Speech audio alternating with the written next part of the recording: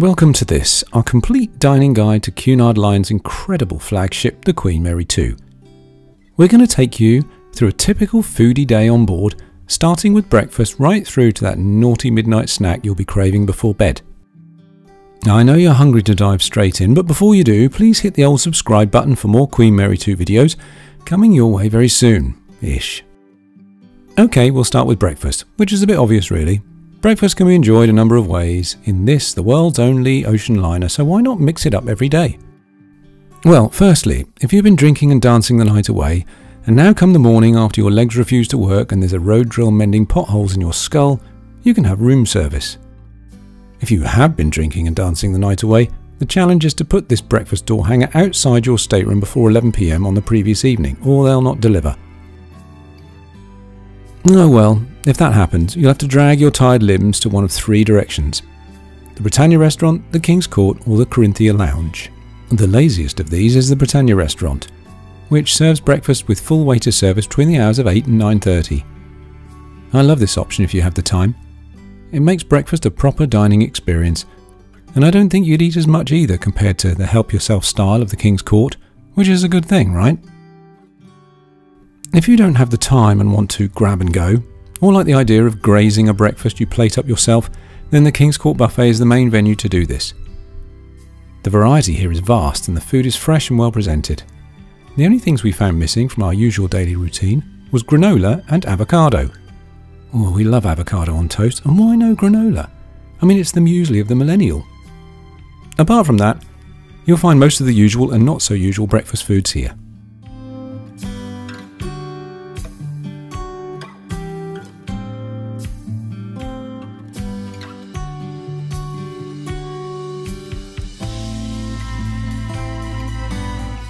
If you fancy something a little different, and away from the hungry throng, then head to the Corinthia Lounge, as they have a small food bar where they serve small but delicious plates of something a little different to what's being served in King's Court.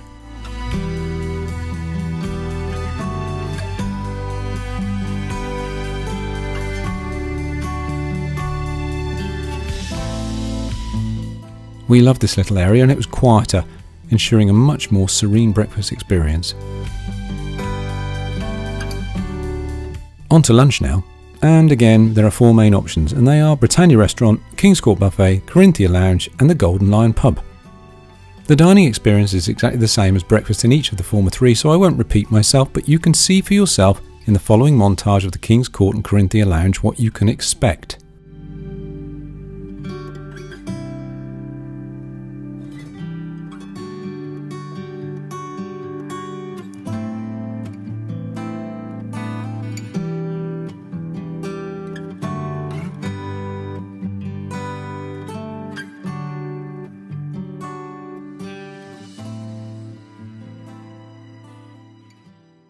Oh, and I nearly forgot that if you're outside and the weather permits, the Boardwalk Cafe is open at the top deck from noon till 4, serving burgers, fries and all that sort of stuff.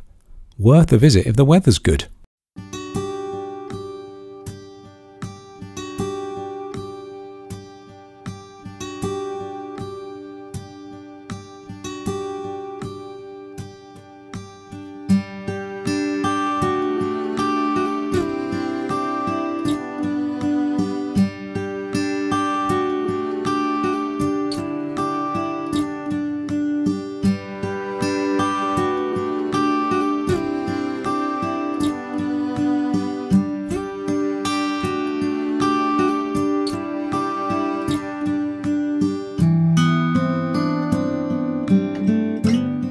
Lunch in the Golden Lion is for those who enjoy good old British pub lunch.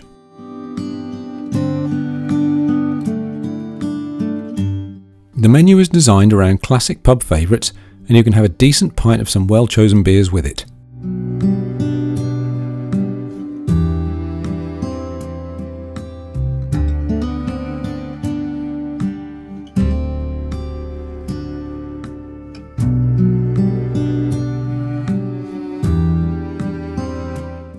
After that, there's no time for getting hungry, and so if you have room in your ever-tightening clothing and you really can't wait for the evening, then afternoon tea is served in a number of ways. Ah, sweet, sweet calories. Why do you tempt me so? Afternoon tea was introduced in England by Anna, the 7th Duchess of Bedford, in the year 1840. The Duchess would become hungry around 4 in the afternoon. At that time, it was usual for there only to be 2 main meals of the day, breakfast and an evening meal served around 8 p.m, thus leaving a long period of time in between. This kicked the whole terrible British custom off, and it soon spread round to all her peers, reaching Cunard at some point. Afternoon tea in the Queen's Room is deliciously unique to any other cruise line and is ideal to plug that gap if you're on a late evening dinner sitting.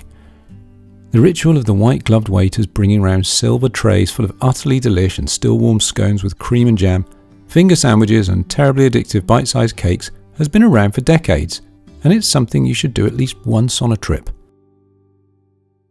Be warned though, on sea days it gets ridiculously busy and you'll have to queue to get into the Queen's Room unless you turn up at least 10 minutes before service begins. It's totally worth it though. Other varieties of afternoon tea on board Queen Mary 2 are available. There's a champagne version, served in the champagne bar, which attracts a cover charge. There's a pub-style one in the Golden Lion, although it wasn't available on our trip, but they serve traditional pub-style finger food instead of normal afternoon tea. Finally, there's the relatively new Godiva chocolate afternoon tea, which is one we tried for you, our beloved viewers. Well, it's a dirty job, but someone's got to do it, right? The Godiva afternoon tea attracts a cover charge, and be warned, make sure you're a sweet-toothed chocoholic for this one, as there's no savoury items served. As you can see from the video, it is indulgent in the extreme, and the Godiva goodies you get with it are utterly delicious. My only complaint is that if you choose to have coffee with it, not tea, they will only bring you one. And you really do need at least a refill to help chow down all that richness. With a cover charge what it is, I'd at least expect a couple of coffees, but there you go, I'm splitting hairs a little, and I do advise you to ask for a glass of water, because you're going to need it. Okay, now we've rolled ourselves out of Sir Samuel's, there's only a couple of hours before evening dinner starts. So as an intermission to all this foodie fun, we'll go for a quick time-lapse run around the beautiful real teak promenade deck to try and create a little room for the feast that awaits.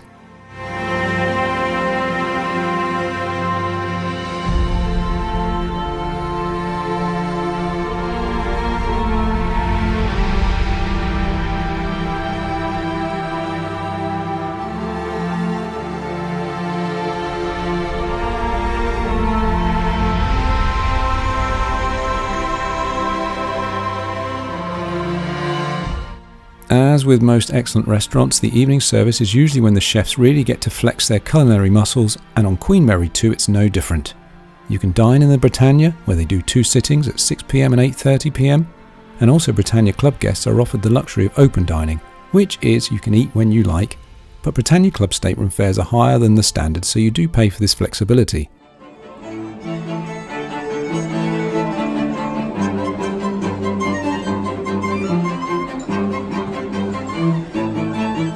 Britannia evenings, and we've experienced well over 100 of them, are always, in our opinion, a lovely experience. There's something about Cunard dining that sets it apart from its peers. The waiters are very smart, the service is nearly always with a friendly smile, and because you tend to sit in the same table every evening, you get to know your waiters quite well, and the food is always very good. I don't think we've ever had a less than pleasing meal here. The only negative I can think of is the dining times.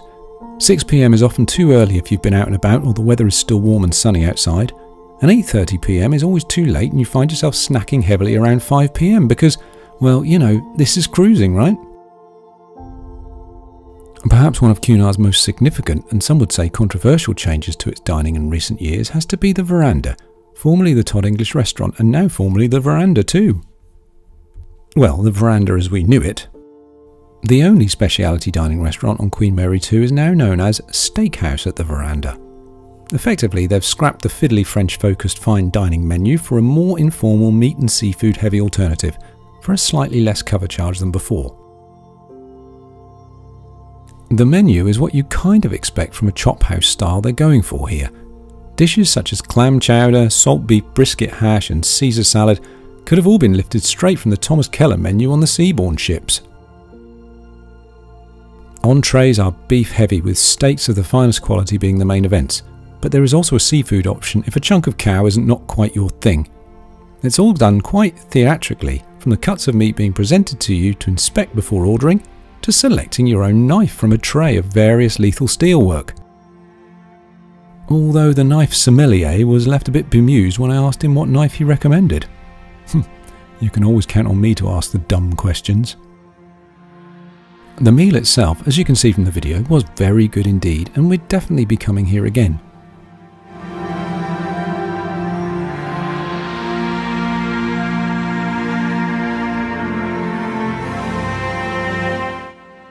The 8-ounce fillet felt a lot bigger than 8 ounces, and we both struggled to finish our mains.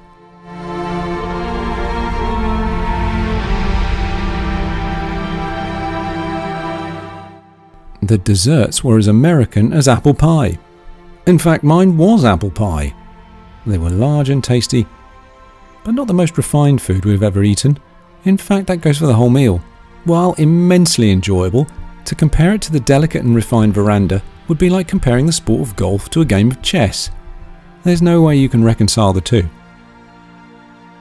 Lastly, if you've still not had enough calories to last you until morning, the King's Court will always rustle you up a midnight snack after a late show if you have the munchies. Coming up here late at night is always fun, but calorifically deadly. Well, all those delicious desserts, cookies and cheeses won't eat themselves, will they? We've come to the end of our Queen Mary 2 dining guide, and we hope you've enjoyed what's been on offer.